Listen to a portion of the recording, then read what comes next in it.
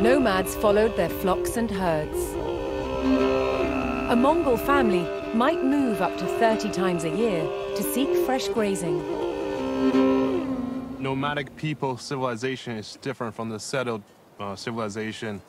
It is based on open field movement and horseback riding lifestyle. The music is one of the most important elements of this kind of way of life. A central theme in Mongolian music is the horse. All Mongol life was lived on horses. That's part of the Mongol identity, is the music of the horse.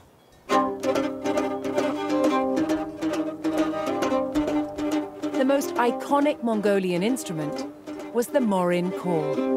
Morin khor in Mongolian language, it means horse head fiddle. The strings came from a horse's tail.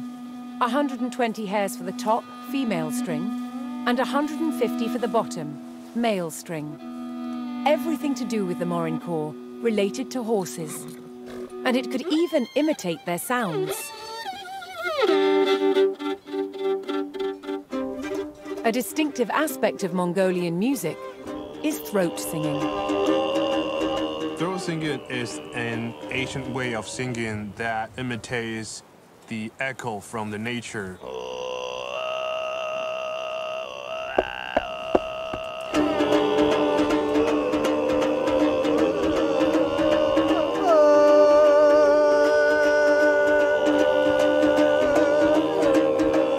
Throat singing is the sound of the steppe, the wind, the earth, the animals.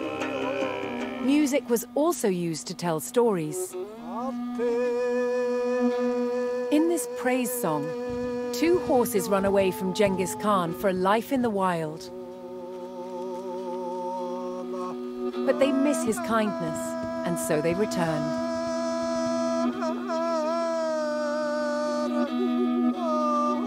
The prospect of being immortalized in a praise song was a powerful motivation for warriors on the battlefield.